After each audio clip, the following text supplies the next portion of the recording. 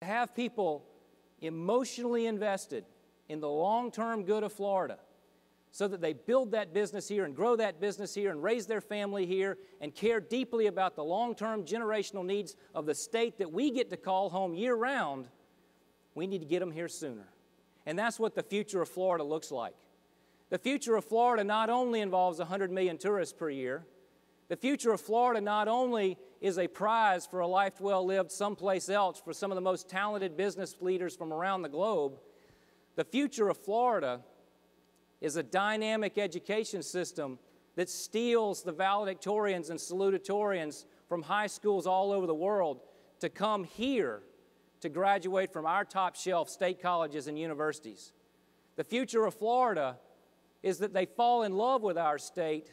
and decide to stay here after they get that diploma. The future of Florida means that the interior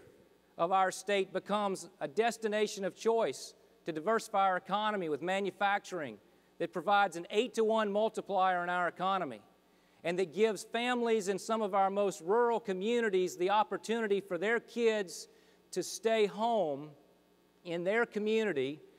build it up, make it greater, but still have the kind of career that will allow them to take care of their families.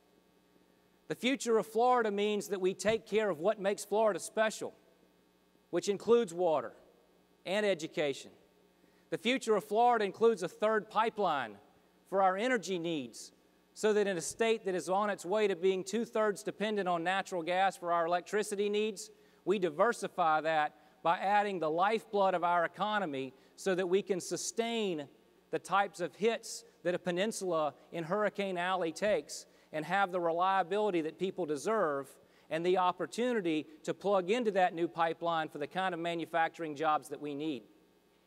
The future of Florida means that an agricultural industry that's not very glamorous and not very sexy, and it's not top of mind for Enterprise Florida conversations, but it's a $100 billion economic pillar. It will continue to be a pillar of our economy, a driver and an employer, not just for the things that we come to expect in some type of Old McDonald's farm or Norman Rockwell tableau,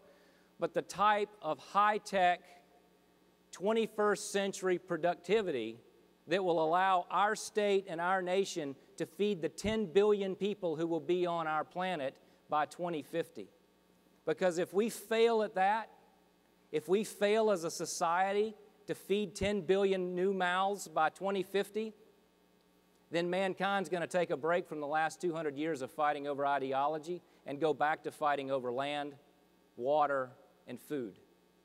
Florida can be a leader in that respect, just as we can be a leader in the most high-tech and exciting things that any economic development planner could ever imagine. Those are what the things that the future of Florida looks like. The future of Florida, for me, is the type of opportunity where when kids graduate from our top-shelf colleges and universities, they're not drawn to Charlotte and Austin and Boston and New York. The future of Florida means that elected officials in those states bemoan to their chamber how tired they are of losing their brightest and their best to the Sunshine State. Those are the things that the future of Florida looks like.